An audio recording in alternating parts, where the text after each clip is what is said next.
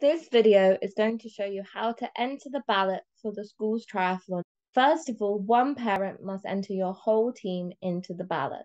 Then, if successful, each individual parent or guardian must enter the details for their child to complete their registration. To enter your team into the ballot and the first stage of the registration, please head to the Schools Triathlon website, which is www.schoolstriathlon.org. Once there, please click on the Register Now page. You can also reach this page by clicking on the link that will be emailed to you by your child's school. Once here, please select which of our events you would like your team to attend. I'm going to use our Royal Russell event as an example. Click View Event, and on the next page, you can see all the details of the event. Here, you'll need to click on the green Enter Now button. Then, please select how many teams you would like to enter and proceed. At the top of the next page, you'll be asked to create an account. If you already have a Schools Triathlon login account, you can click on this hyperlink here and simply log in.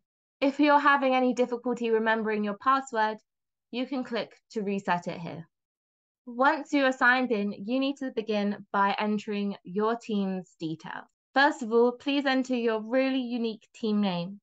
Then please select the schools that your team represents from our drop-down menu. If your team is made up of children from different schools, please just select one of their schools from the menu. If your school is not included in our drop-down list, please email us and we can add it for you. Finally, please select the school's year group of your team.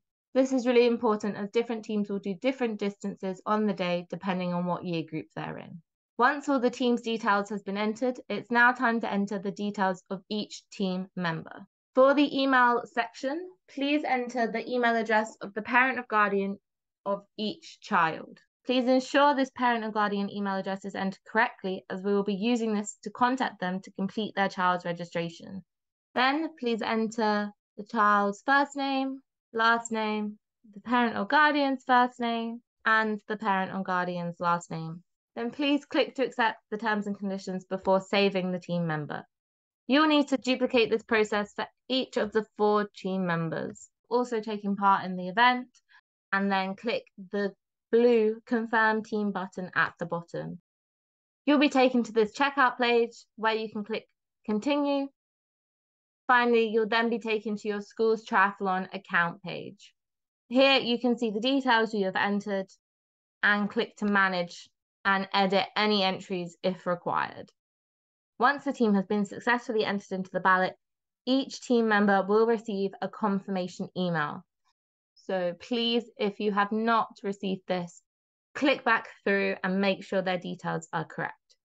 Each of the parent or guardian's email addresses you entered in the ballot stage will receive an email to complete their child's registration if you've been successful.